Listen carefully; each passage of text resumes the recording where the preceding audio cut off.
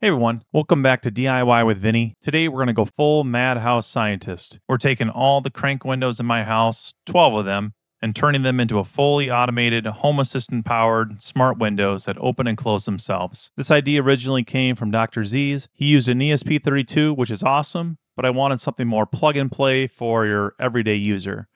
So I used a Zooz Zen 52 DC motor controller, and then, well, it escalated quickly. I ended up designing an entire 3D printed housing, mirrored versions, custom covers, wiring, switches, safety logic, and even a home assistant blueprint. So yeah, this project got big. Before we get into the parts, let me explain why I did this. Reason 1, cooling efficiency. In Minnesota, we get days where inside is hotter than the outside. Instead of just running my AC, I wanted the windows to just open themselves. Reason 2 is air quality. When my cooking or something smokes up, instead of me doing the towel fanning dance, I wanted the windows to crack open immediately. And then reason 3 is safety. If the smoke detectors or the CO detectors go off, the system automatically opens every window. More airflow, more escape paths, just safer overall. And then reason 4, honestly, because it's cool.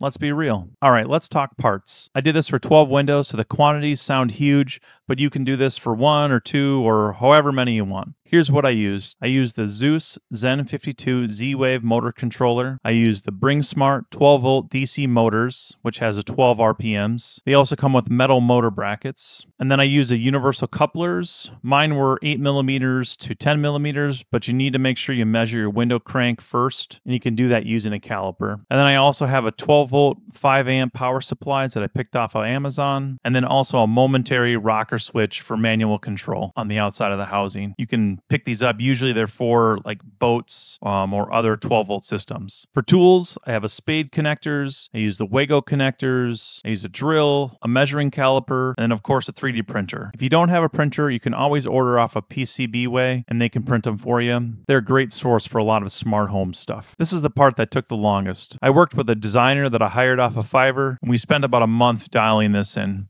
We ended up with a system that's strong, compact, easy to print, and it's adaptable for different window layouts. Some windows needed the motor on one side, others needed it mirrored. So we created a standard housing, and then we also created an inverse mirrored housing. Same thing for the motor adapter. We also made a standard version and a mirrored version. Then we made screw-on mount covers, a top motor cover, and then also a back motor cover. This gives the whole thing a super clean, professional look, and they stay rigid because they're screwed on and not snapped on. All the STL files, including the inverse versions, are available on my website, which will be in the description. Okay, now the assembly. Do this in the exact order, and trust me, it'll save you some headaches. First step is to attach the motor bracket to the motor adapter. Do not tighten the screws yet. Step 2 is attach the motor adapter to the housing, keeping everything loose again. Step 3 is to install the motor onto the bracket, then slide the coupler onto the motor shaft. Step 4 is you want to test fit this at the window. This is the most important part. Take the whole assembly to the window, connect the coupler to the crank, adjust everything until it's lined up perfectly straight. Once it's aligned, make sure you mark the mounting location on the actual windowsill. That marking step is huge. Don't skip it. Step 5 is to remove the motor, mount the housing first, because once you assembled it, you cannot reach these screws again. And then step 6 is reassemble. So tighten the adapter screws, install the motor again, and check the alignment one more time. Step 7 is to install your top and back covers with the screws. Now it looks clean and finished. So here's the wiring layout. On the Zen 52 motor wires, you're going to connect those up to the motor terminals. S1 and S2, which stands for switch 1 and switch 2, you're going to connect those to the momentary switch. And then you have the positive and ground coming out of the DC motor controller, and those are going to go directly to the power supply. The momentary switch has 3 terminals. The middle terminal is the positive wire. The left is for switch 1 and the right is for switch 2. You're going to use a triple Wago connector to split the positives between the power supply, the Zen 52 motor controller, and the switch. Your power supply likely will have a barrel connector, so there's no need of cutting wires or soldering them together. Once everything is connected and wired, this is when you want to include the Zen 52 into your Z-Wave network. Okay, the hardware is cool, but the automations, that's where this turns into magic. We have cooling logic. If the outside air is cooler than indoors, the windows will open. If the AC turns on, the windows will close. You have cooking logic. If air quality drops or the kitchen fills with smoke, windows will crack open automatically. Fire and carbon monoxide safety. If the alarm goes off, every window in the house opens. No hesitation. This alone is worth doing the project. You have geofencing. When I leave the house, all the windows will close automatically. Have different modes. Have a maintenance mode, hard lockout mode, partial opening, cooking vent mode, everything you'd want. Now let's talk about the Home Assistant blueprint. The blueprint includes logic for weather,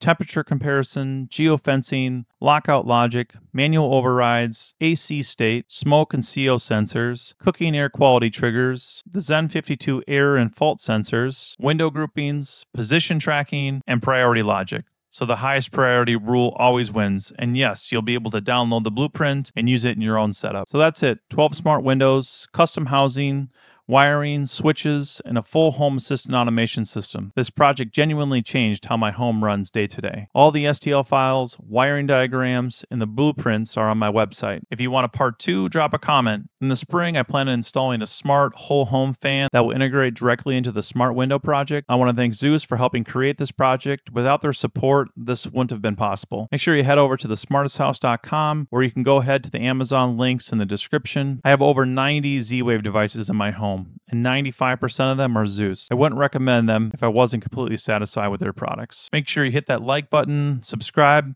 and I'll see you guys on the next project.